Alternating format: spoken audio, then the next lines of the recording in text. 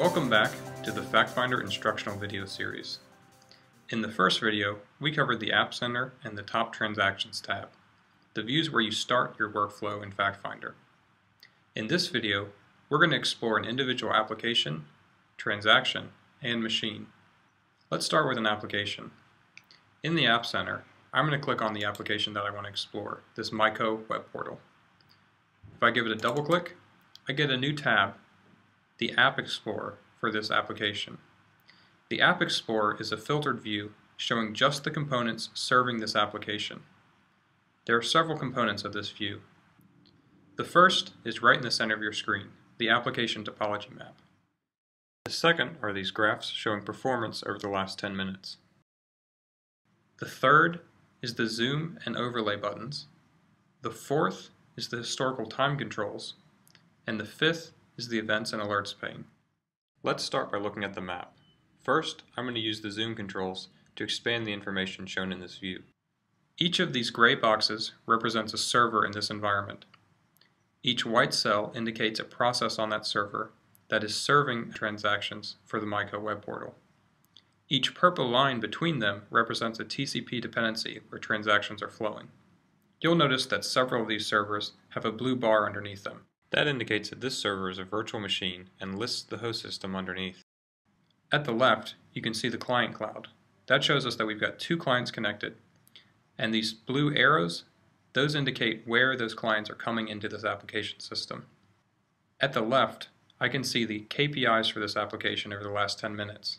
The average response time, which you can see has suddenly gotten higher. And the traffic load on this application, which you can see has dropped off at the same time. We'll explore how to solve this problem in a later video. For now, I want to show you how you can see performance indicators about each component serving this application. The first are the spark lines on each component. With a single click, I can see the response time of this server, and I can see that it's gotten quite bad, up to 600 milliseconds. I can also see the load, CPU utilization, and memory utilization. The other way to see performance in this view is using link overlays. These control the weight of the purple lines in the map, the TCP dependencies between components. Right now I've selected total response time. That shows me where time is being spent in this environment, a good indicator of where I need to look for a problem. You can see that the thicker purple lines are both pointing at this one web server machine, indicating that a large amount of time in the overall application is being spent just waiting on that one server. I can also select other overlays. I can look at the load to see where transactions are going in the environment, or I could select bytes sent to server to see where network I/O is taking place. The last thing I want to show you in the Application Explorer is the events pane at the bottom. This lists any events affecting either this overall application or one of the components in the system. You can see that there's an average response time alert indicating that this application is over a threshold that I set. We'll talk about setting up those alerts in a later video. So that's the Application Explorer, a filtered view for exploring and investigating just the components serving the MyCo web application. Let's explore a transaction. To do that, I'm going to go to the Top Transactions tab and double-click on a transaction, this login transaction. What you're seeing is the Transaction Explorer.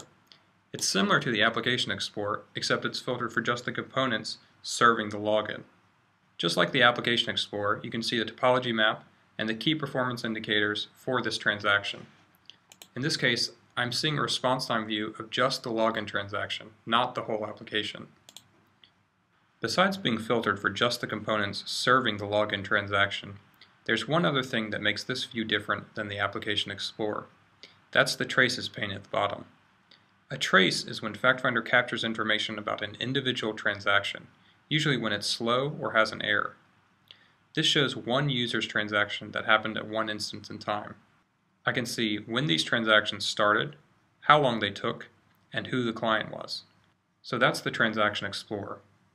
Now let's look at the last Explorer on our list, the Machine Explorer.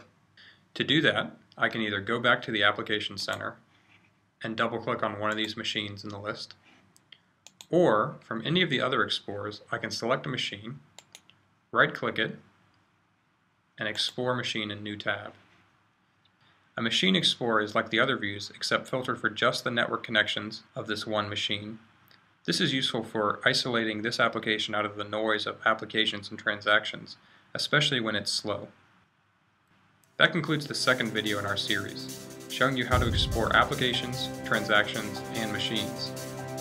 In the next video, we'll show you how to drill down into an individual server for root cause analysis.